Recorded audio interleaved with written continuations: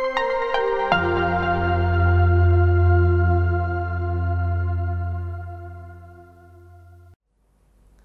everyone, welcome again.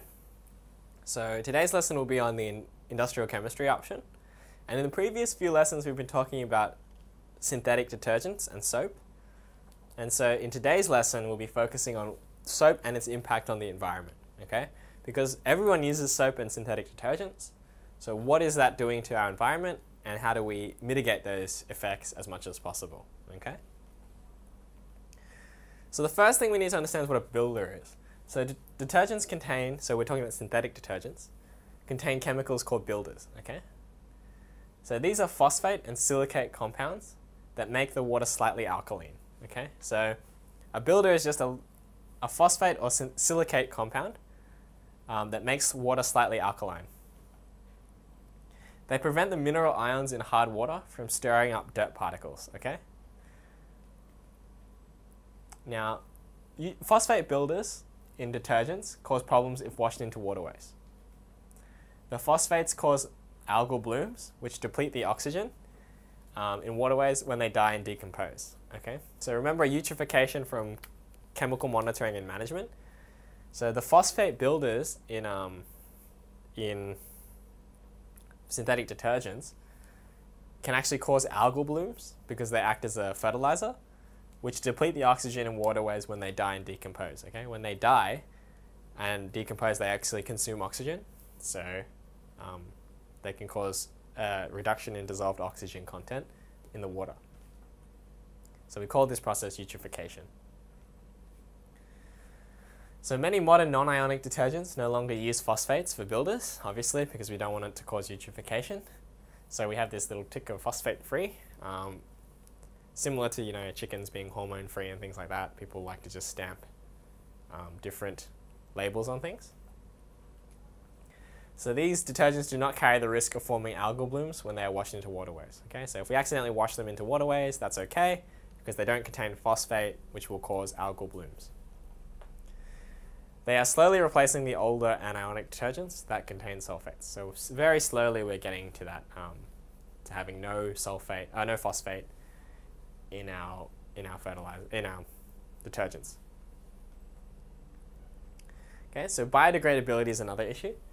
So the first artificial detergents developed contained branched hydrocarbon tails. So you can see here, this is our soap, but it's got lots of branches going in all sorts of different directions off the main chain. Okay.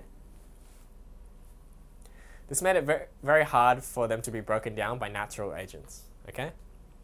So these sort of branch chains are much more difficult to break down in a natural way compared to just a straight chain single branch molecule.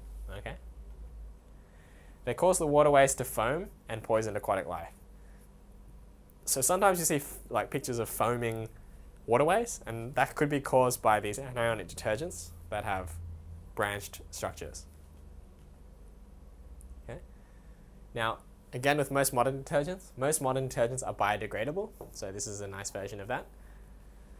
Their molecules contain straight hydrocarbon chains, just like soap, similar to fatty acid soap or natural organic soap. And this allows them to be broken down more easily than older detergents, okay, because they're straight chained.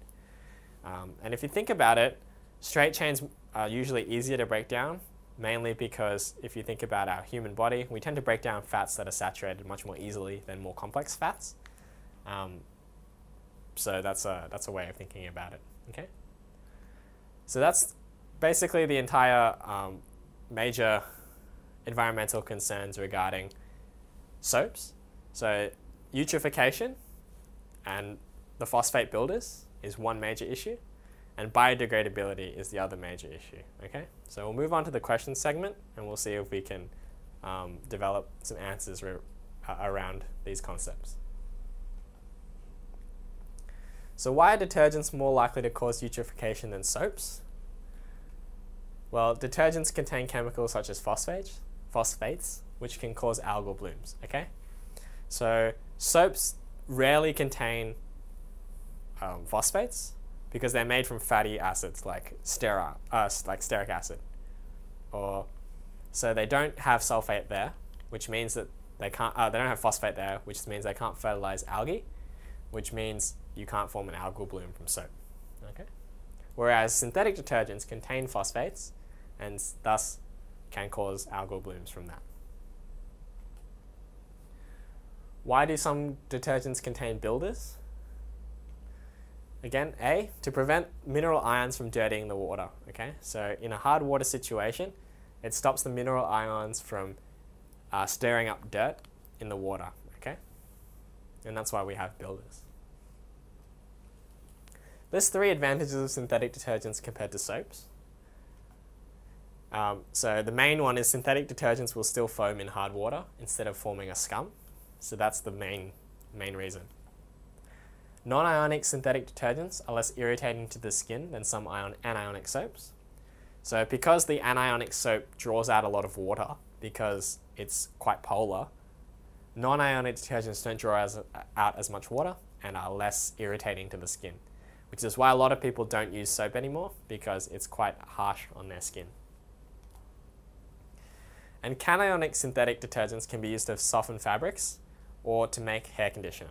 Okay, so these cationic detergents can help to soften fabrics or be used in hair conditioners, where a soap wouldn't be able to do that. Okay.